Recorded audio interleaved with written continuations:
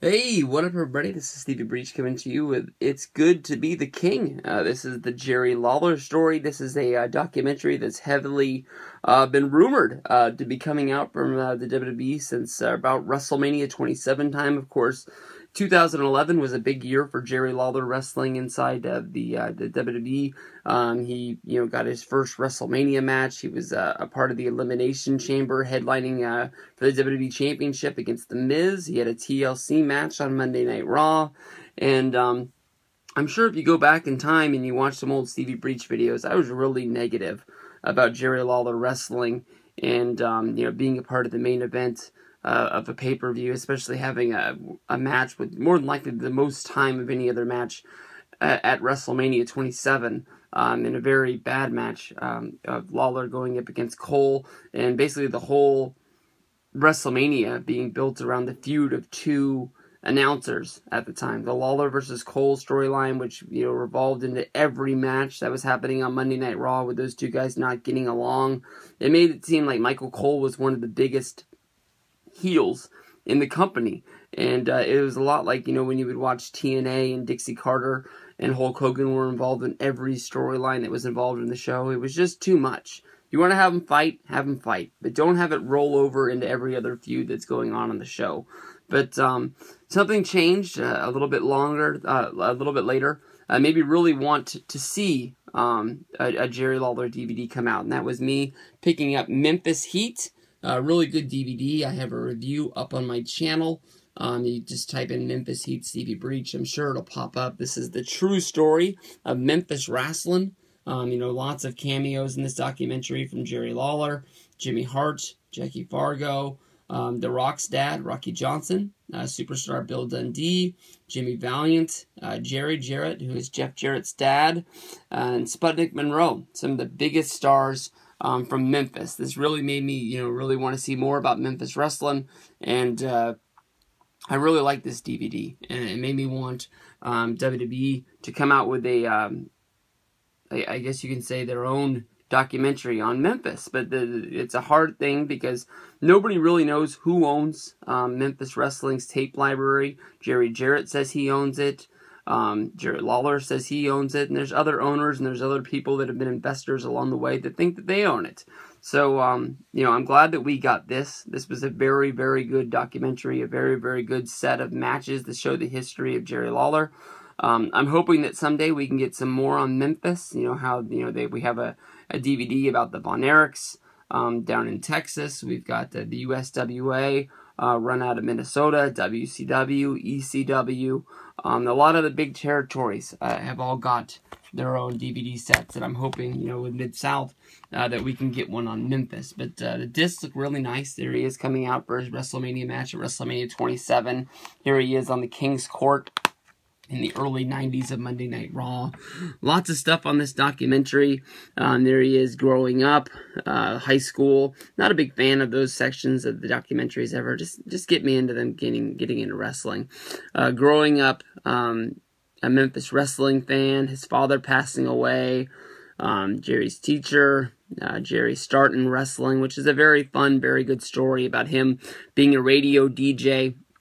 I guess it goes back longer than that. I guess it really got into business because he was drawing cartoons, and he sent them in to the television station, and Lance Russell, the historic Memphis wrestling announcer, used to show Jerry Lawler's cartoons on TV when he would tell his recap of what happened in case you missed last week's edition of the show. He would show the cartoons, and the cartoons would sort of be like a picture of what you would have saw if you tuned in. And then, of course, also, Jerry Lawler would become a radio DJ, and he would get into the wrestling business, and he was actually going to wrestle for the rival promotion, and they were going to put him in the main event because he'd be able to do a lot of promotion for them on the radio. And then basically, USWA snatched him up and said, "Don't wrestle for them, wrestle for us. We'll teach you how to wrestle and we'll make you a star, but you got to start at the bottom." And Jerry took them up on their offer. From there, we go to Building a Star, a new beginning for Memphis wrestling, a big thing on Andy Kaufman, who was a big star from the TV show Taxi. And Andy Kaufman actually went to Vince McMahon, being a big-time wrestling fan, and said, hey, I want to come in. I want to wrestle with you guys. I think I can help out. And Vince politely told him no, and word got passed down to Jerry Lawler, and he got brought into Memphis, and it was a big star for them and brought them a lot of mainstream promotion to Andy coming in, and it was a real boost to the Memphis territory. Memphis wrestling in the 1980s, Jerry start in the WWE, which is a really good story. A story that I really didn't know about until really recently. Of course, everybody knows about Vince McMahon getting in trouble with the American government with steroids and being put on trial if he was trying to distribute them to his wrestlers. If he would have been found guilty, he would have basically been sent to jail and lost control of his company. Linda wasn't going to be able to run it. She's a good business person, but doesn't know a lot about the wrestling business. Shane and Stephanie, way too young at the time. I'm sure they were in high school or maybe even younger at the time, so they weren't even in the picture. Jerry Jarrett was brought in from the USWA because it was the last freestanding promotion. Jerry had a great deal of respect inside of wrestling, so he was brought in that basically in a case of emergency, you're going to run the WWF, and that was sort of an open door. They brought in Jerry Lawler, and he started becoming the announcer for Monday Night Raw as a fill-in for the Macho Man. But actually before that, Jerry Lawler was actually there, being a wrestler. And I remember him having a long string of feuds with Bret Hart. For some reason, this wasn't talked about on the documentary at all. Of course, Bret Hart won the first pay-per-view King of the Ring, and Jerry Lawler attacked him once it was over. And that started a feud for them. That would, they'd have a match at SummerSlam. They would have a match.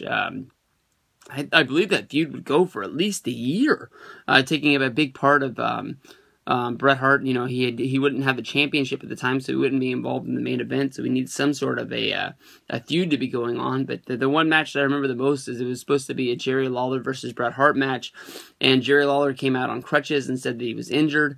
Doink the Clown filled in, and Bret beat Doink, and then Jerry attacked him, and then basically they said that Jerry had to wrestle the match because he wasn't injured.